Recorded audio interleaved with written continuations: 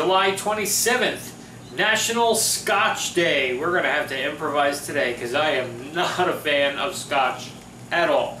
I've tried it, not my thing. I know some people love it.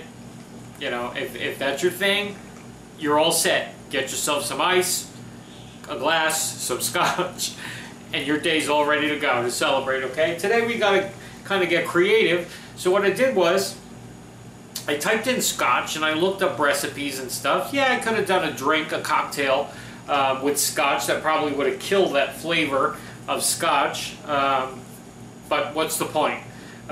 You don't like it, you don't like it. You don't like it, you don't eat it. So what we decided to do, I found a recipe for Scotchies, oatmeal Scotchies. It's actually a cookie. So that's what we're going to do today. It's kind of like an oatmeal cookie meets a butterscotch cookie, and you kind of put them together and you got a Scotchie. So that's how we're going to celebrate National Scotch Day. Alrighty, so here's what you need for today, and let's get started. We haven't done a cookie in a while anyway, and we need some cookies. Alrighty, be right back. Okay, for our Scotchies today, we're doubling our recipe to make twice as many. Figuring if we're turning on the oven, we might as well make more than enough. For our Scotchies today, you need 2½ cups of all-purpose flour, 2 teaspoons of baking soda, a teaspoon of salt, a teaspoon of ground cinnamon, 4 sticks of butter softened, 1½ cups of granulated sugar, 1½ cups of packed brown sugar, 4 large eggs, 2 teaspoons of vanilla, and 6 cups of old-fashioned oats. You'll also need 2 11-ounce packages of Nestle Toll House Butterscotch morsels. Let's get started. First thing, take your flour, as I said in the ingredients little portion there. I doubled my recipe because I just want to make a whole mess of these, okay? Never did them before, so I don't even know if they're good or not, but I'm guessing they're going to be. Alrighty? So you take your flour, your salt, your baking soda, and your cinnamon, and you just kind of mix them all together in a bowl, okay? Probably should have used a bigger bowl, but they're all in the machine right now. It's another way to kill some time while you're washing your dishes. Make some more dishes. Okay, and then once you have that, you're going to take your softened butter, which isn't too hard to do in July. To soften your butter, you just kind of leave it out for a little bit, and it softens right up. You're going to mix your butter, your brown sugar, your regular sugar,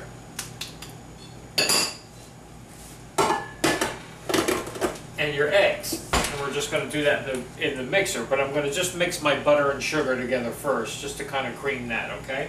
Start it on slow so it don't fly up in your face. Oh, by the way, 375 oven. Did I say that already? I don't know. In case I didn't say it already, 375 oven. Start preheating.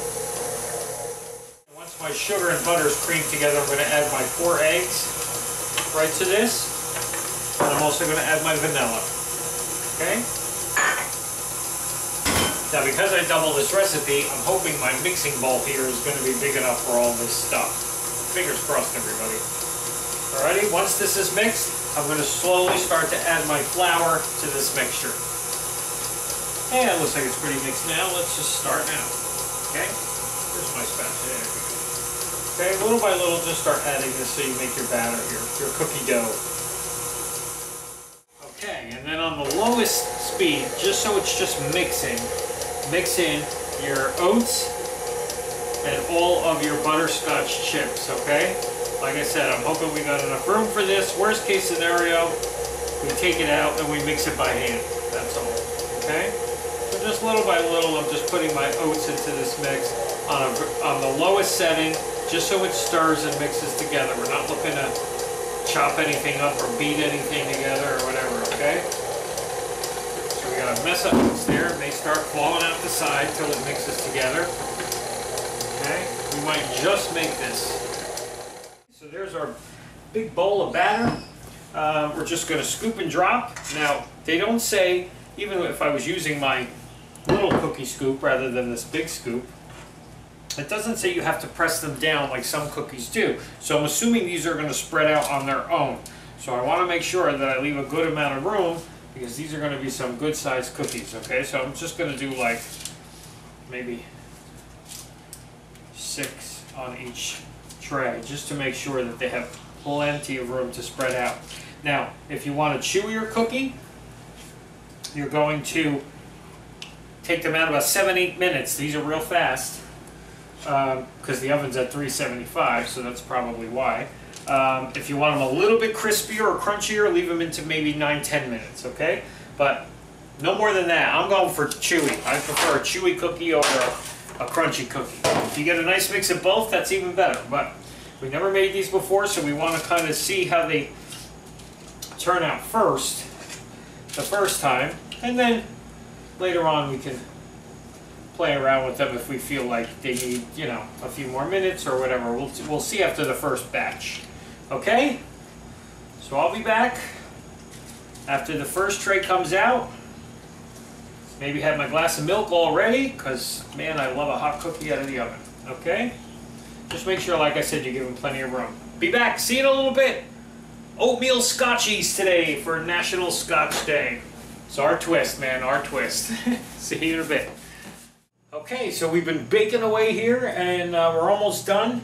I did wind up using a glass to squash them after the first batch. Not that they came out bad, but I just thought that they cooked more evenly when we squashed them down. I did that with the second tray of cookies, and I found they came out better. Not that we're not eating that first tray, because we are. But anyway, just wanted to show you.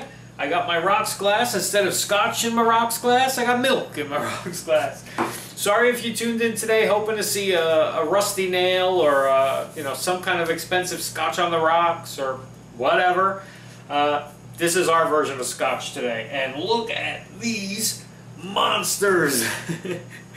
I never used my ice cream scoop before. I always used my cookie scoop. But I'm kind of glad that I did, because these are some nice monster cookies here.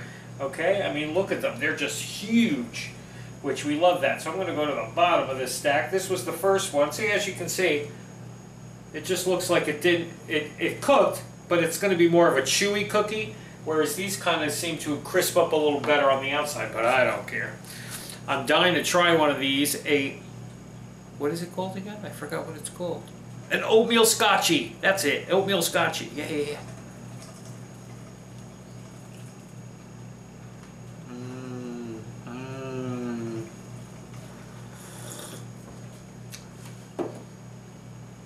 Wow.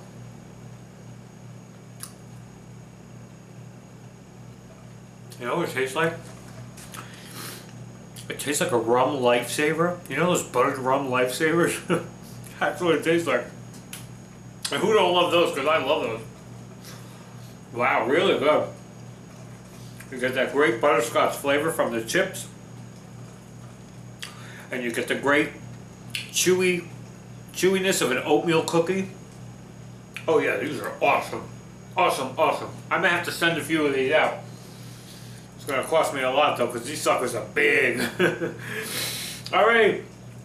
Enjoy your Scotch Day, everybody. However you choose to celebrate Scotch Day, do it. Wrap yourself in some Scotch tape if you feel like it.